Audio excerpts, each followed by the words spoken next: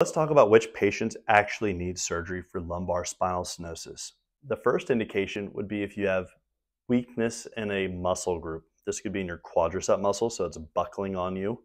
If your foot is weak, so you can't lift it up and you're tripping over things, that's called foot drop.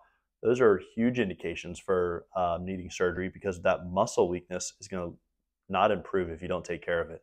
It also could lead to worse injuries. If your leg's buckling on you, you can fall down and break bones.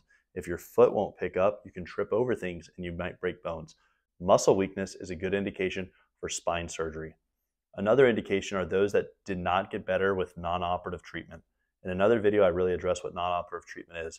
This could be injections with a pain management doctor that the surgeon dictates what they are. Could be some manipulation of the back, stretching, physical therapy, rehabilitation. It could be certain drugs such as a Medrol dose pack, non-narcotics, anti-inflammatories. These are really things to try to buy us time, to calm down the inflammation that's associated with the pinched nerves, the pinched spinal canal. If you don't have the weakness, and we can try to buy some time to make it calm down, to make surgery the last resort, those are things you should do first.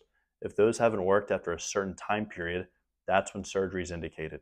Surgery has the most favorable results in the high 90s in terms of success rate in the following things: those that failed non-surgical treatment options, those that have shooting down pain. So it could be in the butt and the thigh, things that kind of travel down, because that indicates there's a pinched nerve.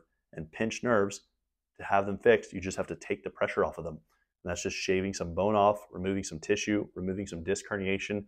Those are all extremely favorable outcomes because the diagnosis is very clear. And those are when patients do extremely well from spine surgery.